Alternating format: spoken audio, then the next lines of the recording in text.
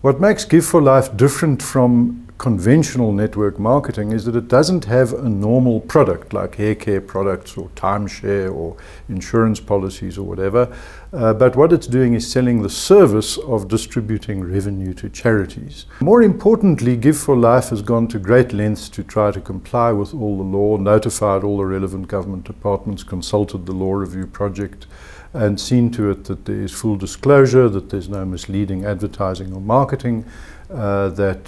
there is no risk that people can come into it and say that they were given false expectations.